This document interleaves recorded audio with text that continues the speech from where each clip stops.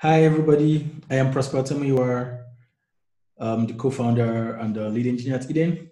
Eden is a startup based in Lagos, Nigeria, that provides home services for Nigerians, just really aim to improve the quality of Nigerians and Africans in general. And I'll be talking about media performance at scale. So let's get started. So let's look at some statistics from smartinsights.com. You can see the total population of people as against the total number of internet users you have here. Now, if you look at the social media use around the world, you can also see the total number of people using their mobile phones to access social media and access the internet. I want you to just keep this in mind because it's going to be useful as we just keep talking about media performance.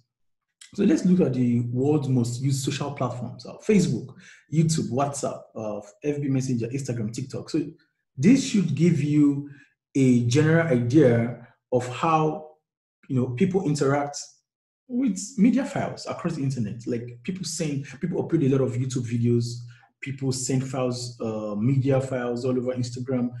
TikTok is the new sensation. People send a lot of videos over the wire on TikTok. People send videos to their friends. People, put videos on the internet, funny videos, videos that teach people how to do things. And same thing with Snapchat and Twitter. So this just gives you an idea that a lot of media files are transferred across the internet. Right now we're in a pandemic era, and a lot of things have come online. People that used to do work physically now do Zoom meetings every day. People video call their parents, people video call their loved ones all the time. So there's literally a 1000x increase in the media files that is shared across the internet. And this is a call for concern because all these platforms, Zoom, Snapchat, Instagram, YouTube, House Party, TikTok, FaceTime, billions of media files shared, video streams, images, different types of files. So you can imagine, it can give you an idea of how all these media apps at scale are literally handling performance, handling performance on their servers and handling performance on the client, which is like the device that the user is using. So one thing I need you to know is that when you're talking about media performance is user experience, media performance is optimization, media performance is speed, media performance is also accessibility. And when you look at the major bottlenecks for performance in a general web app, especially a modern web app, you talk about JavaScript, CSS, fonts, and media files. But today we're not talking about JavaScript because that's an entire talk on its own. We are just going to focus on media performance, right? How do you take care of images, your videos, your GIFs on your web app in a way that provides a very intuitive and fast loading experience for the user? These are some of the major bottlenecks for media performance, large images, loading tons of images at once, inconsistency in the video formats, large video files, blunter disregard for the user's hardware and network, inefficient, video caching, and also failing to measure media performance. So this is, what you're about to see right now is how customers painfully experience some of these products. Yeah. So a customer loads your web app, or customer loads your app, and is trying to just go through all the images and videos, and they're either waiting for the images to load, or for some reasons the video buffers every 5 minutes. I'm thankful that in 2020 this is not experience for a lot of people, but a couple of years ago we had this was pretty common, and then you had to have a very strong internet connectivity for you to enjoy whatever you're watching on the internet, or you just download and watch it later. Yeah, your users are really suffering. So we are going to talk about some of the techniques and tips that you can use to mitigate all of this. It's crazy, but it doesn't have to be. So how do you scale media performance in your own apps? Things to consider. Number one, leverage CDNs for globally distributed caching, okay? So what you should not do is serve images from your server. You should have different types of server for everything. Your database server, your Redis server for caching, and then your file server. So you do not have to host these files and your images and videos yourself. Just put it on a CDN. And the good thing about CDNs is that they cache your files. So if a user has requested a file before on the client, if the user is trying to request that file again, it just has a cached copy. And a CDN like Cloudinary has what you call the multi-CDN strategy, which means for your users, spread across different parts of the world. For example, if I'm trying to access your file from Lagos, it serves the file closer to the edge. When I mean closer to the edge, I mean it looks for a server that is closer to me in Lagos and just serves the media file to me, right? If somebody's in San Francisco, it looks for the server that is closer to the person in San Francisco in the US and serves that file. So this, in essence, makes file retrieval very fast. So your images are downloaded on the client very fast. Your videos play very fast. You can also use Tumblr. Tumblr is an open source CDN that you can host yourself if you don't want to use Cloudinary or Cloudflare. Number two, ensure you always compress your files. One thing I see a lot is people upload files and then the platforms do not compress, as much as possible. Or I look at media news sites, when an editor is, writing something, they attach a file. Those files are not compressed. So you see a file of 2 MB, 10 MB, 15 MB just sent across the internet. Why do you have to do that? You don't have to do that.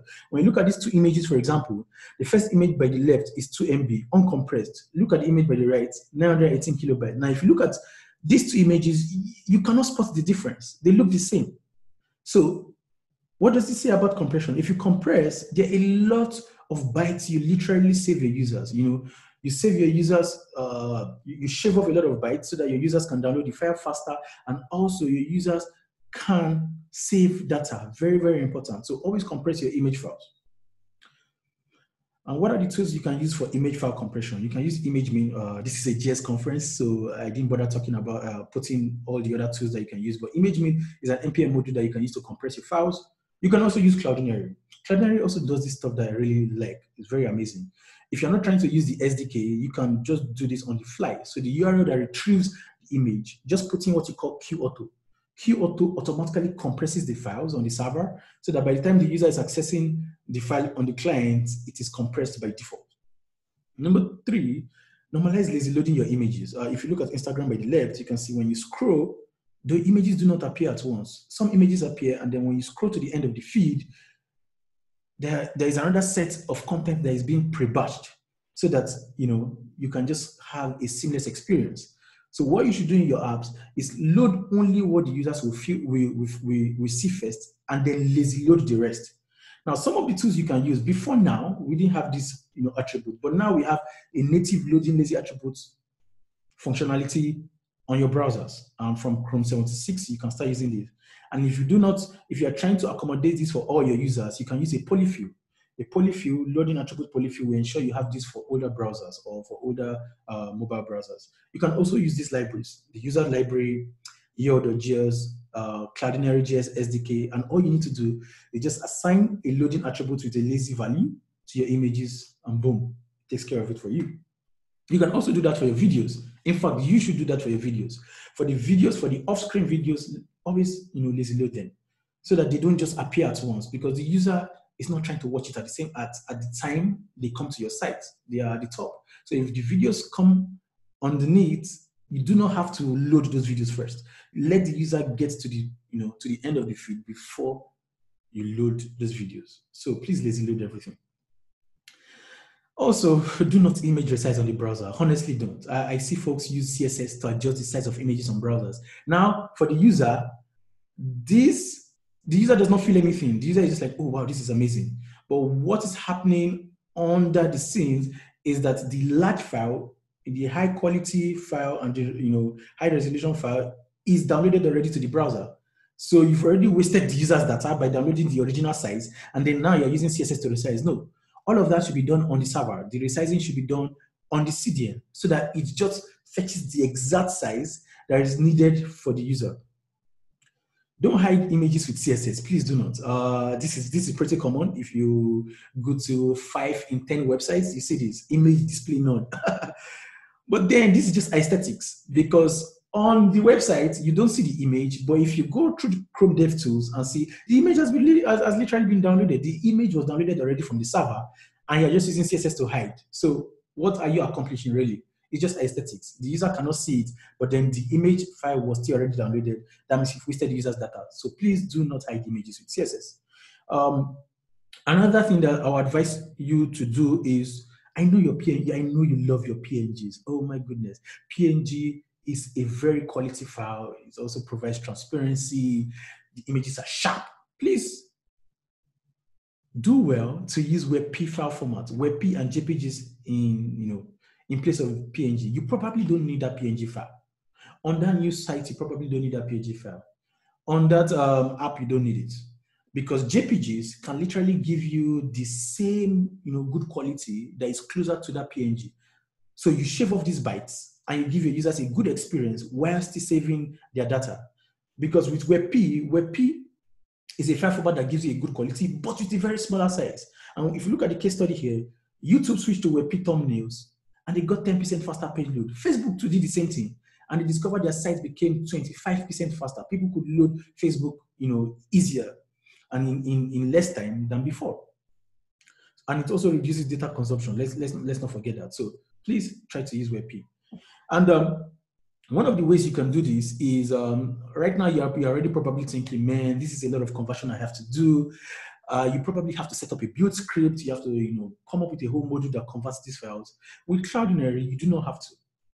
Cloudinary has a feature called F-Auto. The other time I talked about Q-Auto that reduces the quality of the file.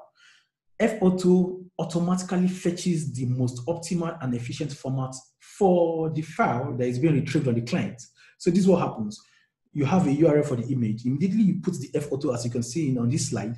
It looks at the user's browser and also looks at the strength of the user's internet connectivity to determine the most efficient format to serve the user. So it doesn't matter if the file was already in PNG or JPG or whatever. As long as it is serving it on the client, it serves an optimal format. So if the user is using Chrome, it will serve a WebP. If the user is using Internet Explorer, it serves a JPEG XR format. And what you can do is, if you try to save try to save a file, you discover that the file format that you're seeing originally is not the same file format that it tries to save. You know why? Because even though you put PNG, Cloudinary say, yeah, that's great, but then that's not really efficient for this user. So we're just going to serve it as WebP, which is totally amazing. I've not seen this any other place before. Sprites. There is a popular saying that a picture is worth 1,000 words, and I said it. And I just wanted to say a CSS image sprite is worth 1,000 images. A very good example of this is you're working in a sidebar UI components that loads a lot of icons or loads maybe like company logos. You do not have to load several company logos. You can literally load one image file, an image file that contains all these images. It is called a sprite. So it's an image sprite. You have an image file that contains about 10 images, and you have a CSS file that helps you to load them. So create a CSS image sprite instead of using multiple images. It shaves us a lot of bytes for you. And one of the ways you can easily, produce this, you can use a top-tile CSS sprite generator. If you Google this, you'll see this. When you go to NPM, there's a module called Sprite that you can just use to, convert these files to one file. One file will hold all of this and provide your CSS. Cloudinary also automatically does this for you on the fly. If you upload a lot of files to Cloudinary and you tag them, for example, I upload 10 files and I tag them with Prosper. Once I just write this URL and say /sprite/prosper.png, it grabs all those files, create an image sprite, and also automatically generates the CSS for me. So all I need to do is just include the CSS in my web app, and boom, I have an image file that contains a lot of other smaller images. Very good for performance. Another thing that you should do is also respect the user's hardware. This is very important. The user trusts you, all right? And when you respect the user's hardware, you can also leverage that. A very good example is what you see on the screen. You can check the user's battery level and say, hey, this guy's battery or this woman's battery level is very low. Go ahead and serve low quality images. But if the battery is very high or the battery is charging, serve high quality images. Another thing that you can also do is to preload the video for video performance. If the battery is high, just preload the video so that the user can get a very nice experience. Also check the user's network connection. Is the user connected to Wi-Fi, or is the user using the normal cellular? If the user is using the normal cellular, display low resolution images, else display. There's so many things that you can do with this, but I'm just giving you an idea of what you can try out in your own apps. Another thing that you should do is set up performance budget for images. Oh my goodness, it's very, very important. Adios Money talks about this a lot, especially for JavaScript. And one thing that you can use for your teammates so that all of you can be performance aware is set up performance budget. Say, hey, all the images on our platforms should not, when they are rendering on the client, should not be more than 2 MB, should not be more than 3 MB. In fact, it should not be more than 1 MB. So of course you have put in build scripts in place that compresses all of that. But compression can be very funny. Sometimes it compresses but doesn't compress enough so that it doesn't lose the quality. But with this performance budget, all of you on your team can get notifications and be well aware when there is an image or a group of images that are exceeding the set amount of bytes that you put for it. A very good example of the app that you can use to measure this is the Caliber app. You can set it up and then you're good to go. GIFs are very popular on the internet. We use GIFs on Twitter, you use this everywhere else to express our opinions. Look at this GIF right now. This GIF is 10 MB on the left. I converted it to video and boom, it was 4.4 MB. This is an MP4 video. So you can imagine 10 of these GIFs on your web app. The user is rendering 10 GIFs. 10 times 10, that's 100 MB. But look at, when I changed it to MP4, it literally gave me more than 50% reduction in the size of the file. Now, this is ironic because I've used GIFs in the previous slides. But then when you're sending this to the user, the client needs to save data for the user.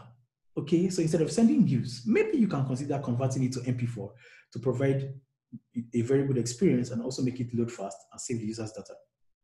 They are very expensive, so try and convert your GIF to videos. Another thing you can do, which, I didn't put the code for this, but I talked about preloading. Always preload your videos. Again, if the user is not going to see that video immediately, if the user is going to do something else, preload your video so that by the time the user gets to loading the video, there is no buffering. It is already working. It's already loading the video very quickly. So another thing you should do is for your videos, ensure that your video players employ adaptive bitrate streaming. Adaptive bitrate streaming is a video delivery technique that makes sure your video starts faster with fewer buffering interruptions. And what happens is this: there is a master playlist file that comes with your video files. It depends on that comes with your video player. It depends on the type of video player you're using. And what that does is it contains metadata about different video streams. And what those video streams contain, they contain information, different types of file with different types of resolutions. And what this does is you have all these different types of file quality and resolutions so that based on the user's internet connectivity, it can start loading the video with a low quality video. And then once it sees that the user's CPU is less utilized or the user's internet connectivity is better now, it just switches to a high quality video. But because you already have metadata about all these different video files, it's easy for you to switch from a low quality streaming video to a high quality video. And some of the players I've seen that include this by default is the Shaka player, the Google Shaka player. It's an open source, it's on GitHub. It's an open source video player that you can check out. You can also check out the Cloudinary video player. They are very good for the HLS and MPEG- adaptive bitrate streaming. And if you use this for your video files, you're ensuring that your videos are being played faster on the media app that you're serving your users. As Adi Osmani will say, improving performance is a journey. Small changes can often lead to big gains. So one thing you should take away from this talk is remember more. As you are ensuring that you put all these tips and tricks into places, always measure, optimize, and monitor. And some of the tools I use, a very good tool I use is the whip speed test from Cloudinary. It does an image analysis of all the images on my website, on my app. This is our EdenLife.com, for example. We have a page score of A, which is pretty excellent, right? And then if we scroll, I scroll through all the images that it's checked on the website. It gives every image an image score, also checks the size of the image, and also offers room for improvement. That's really fantastic, right? And then I can see, hey, this file is too large, or this is not the right format I should be serving. And I can just take all these recommendations note these recommendations and then just fix it and then go ahead and then test it again to ensure that it is very fast. Other tools that you can also use is you can use Think with Google, Page Speed Insights, SpeedCurve, your Lighthouse, Matrix.com, and then it gives you a lot of statistical analysis about all the images on your website and allows you to optimize and go ahead and measure again. And the more you measure, the more you are sure that you can give your users a very optimal experience. So I've gotten to the end of my presentation today. Thank you very much. And I hope that you can, put some of these things into work in your next major project. Or you can look at your existing website and say, hey, based on the recommendations Prosper has said right now, I am going to put these things. And I'm not just going to do it now. I'm just going to keep doing it, every day, every week, to ensure that my users load their web pages fast and I can save users data. So thank you very much for listening to my talk. You can find me everywhere on the internet, on Unico Developer, on GitHub, on Instagram, on Medium, and on Twitter. So thank you very much.